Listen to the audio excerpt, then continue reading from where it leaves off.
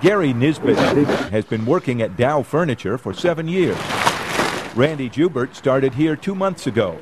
They've worked together often, making deliveries. And people are saying we look like brothers, and we go on deliveries together for the last month and a half, and we keep getting it. They always laughed it off.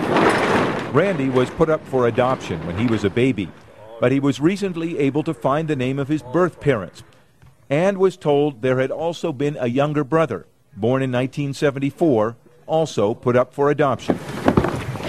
Randy only knew a birthday and a first name. Let's set it over here. And a few weeks ago, on a delivery in this truck, something clicked with me. I said, I'm going to go out this door and ask him a strange question.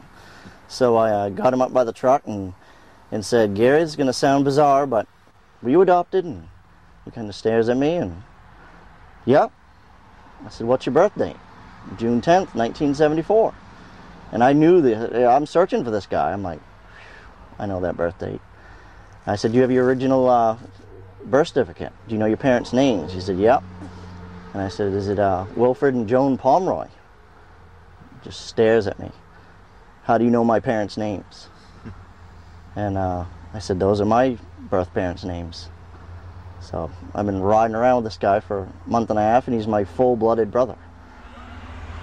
What was that moment like? Phenomenal. The brothers say they were both in a state of shock. This is such a small world. And it only happens once in a lifetime. And it happens in Waldoboro. Nothing good ever happens in Waldoboro. So think of the odds. They had both been adopted by families in the same county, gone to rival high schools, and even lived in this same town the past few years and never knew. And for almost 2 weeks, they didn't tell anybody they were brothers. Nobody here at the furniture store knew. That changed yesterday. The brothers finally told owners Lisa and Dana Dow. And he said, I would have never found him if you didn't hire me to work here. And I started crying. They called a meeting and told everybody else. And he said, Gary's my brother. And I just started crying, you know. I was shocked. I was surprised. I cried.